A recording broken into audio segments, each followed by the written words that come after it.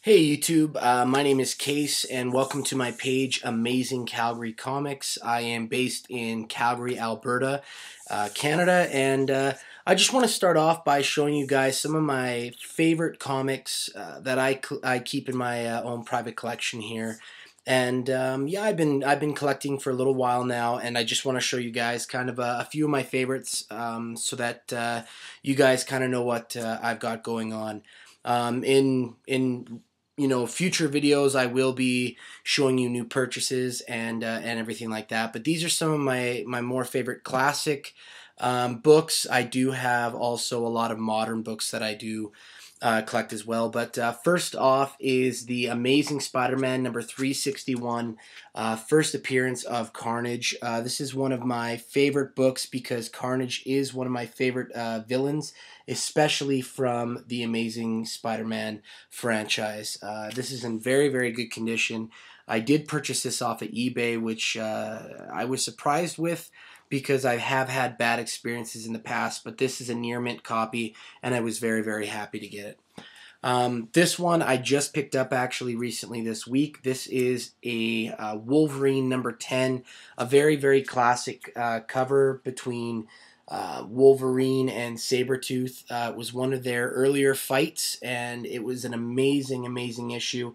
I also recently picked this up from a local shop called Words and Pictures. I go there a lot, and this was one of my favorite ones. So this I did also pick up on eBay. I'm a huge Western fan, so when I saw Jonah Hex number 1, I had to pick it up. This is not the first appearance of Jonah Hex, but it is his own comic. It's his first appearance in his own comic. So this was a very, very good book for me to pick up.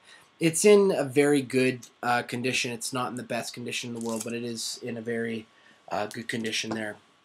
I'm a huge Batman fan. My favorite villain of all time is the Joker, but I also just love the entire cast of villains from the Batman franchise, one of them being the Scarecrow. And aside from this little piece of tape on the cover of this is a very, very good book.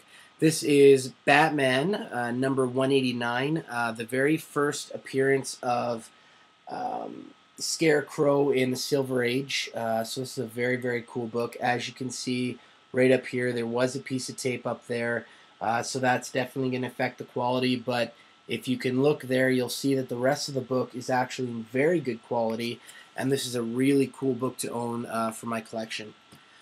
The next copy is a very, very timeless classic cover. I love all the fighting in the background. This is Marvel Secret Wars number 8, the very first appearance of the black suit Spider-Man. A very, very amazing cover. If you can see on the back there, all of the other Marvel superheroes and villains all fighting it out, while Spider-Man in his black suit stands in the front. I got a very, very good deal on this book at the Calgary Comic Expo. It was only listed for $12. It's honestly like in a very fine condition. It's an amazing book. I talked the guy down to like $8, so he really didn't know what he had. So that is one of my favorite books that I own. I thought you'd like to see that. This is an amazing book, Captain America number 111. Classic Steranko cover. It looks like it's come right out of the 70s. This is a very good copy. No stress wear or anything like that.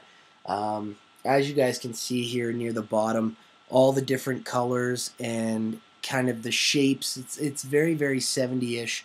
Sorry for the glare there, by the way, guys. But a very classic Captain America standing up, raising his shield in the air. It's a very, very beautiful book. This one is great. I'm a huge Dracula fan. Very, very simply, the Tomb of Dracula number 1. Another very good copy I got at the Calgary Comic Expo. They were selling it for $40. I picked it up for $30. It's an amazing, amazing book, and I'm so happy I found it. If you guys are able to go to expos, I definitely recommend it.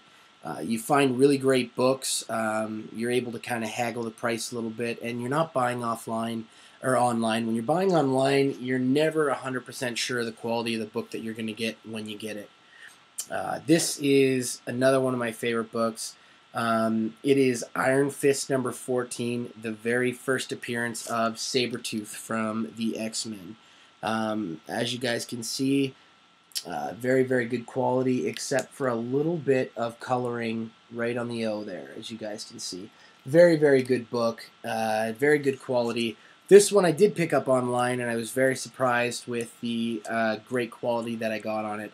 But I really, really wanted the first appearance of Sabretooth because I am planning on getting the very first appearance of Wolverine, which is his nemesis. And the cool thing about this book is it does take place in the Canadian Rocky Mountains, which is about an hour away from where I am. So it kind of made it also fun for me to buy.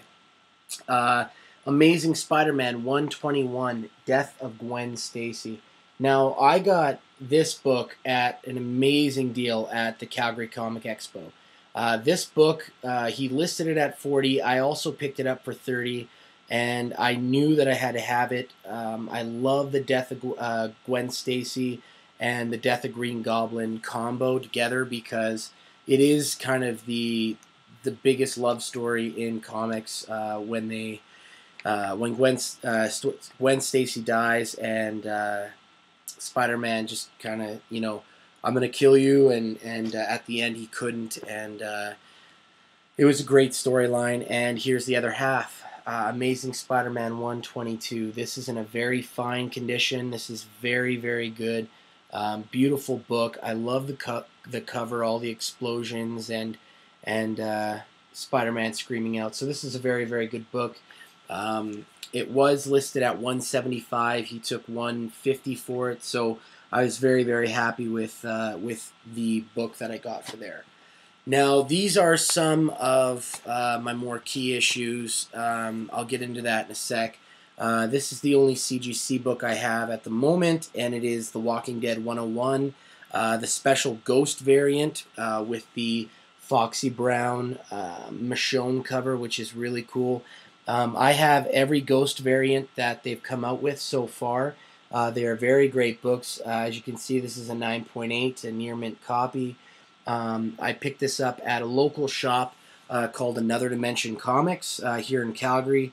And yeah, a very, very amazing looking book, a great cover, kind of a throwback to the 70s there with the afros and the color schemes and the skirt and just the way that Michonne's dressed up. So I really liked the cover, so I went and picked that book up.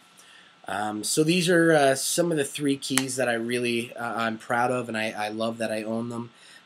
So this is the Green Lantern number 76. I also picked this up from Another Dimension Comics.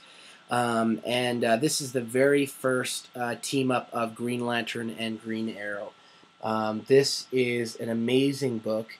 And as you can see on the bottom there, that is the signature of the artist Neil Adams, a very, very famous, iconic artist. And there is the certificate of authenticity on the back there.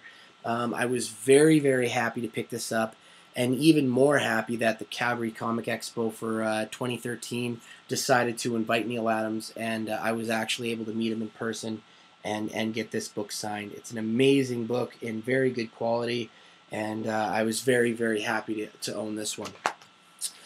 This one here is, it's basically in good condition. I did pick it up at the local shop called Word and Pictures for a pretty good price. This is Iron Man number 1. There is some damage along the spine of the book, but aside from that, it is a very beautiful copy. I'm very, very happy to own it, and with the movies coming out and the Avengers, this is an amazing investment copy, and it's just awesome to own when you own a great piece of comic history like that. And this here is probably my favorite book that I do own. It's the Fantastic Four 48, The Coming of Galacticus, and the very first appearance of the Silver Surfer. And the signature there, obviously, is Mr. Stan Lee himself. He signed this book for me. There's the certificate of authenticity at the 2013 Comic Expo. And it was funny because my wife actually took this book to Stan Lee to sign, and Stan Lee couldn't believe that she had such a great copy of this book, and was able to talk to her for a little bit there. So there you go, guys. That is some of my favorite older books. I do have a bunch of modern books I'll go through as well. And, every time I get a new book in, I will do a video for you guys and update you on the status of my collection. All right, guys. This has been Kees Fralick with Amazing Calgary Comics, and I'll catch you guys next time. Bye.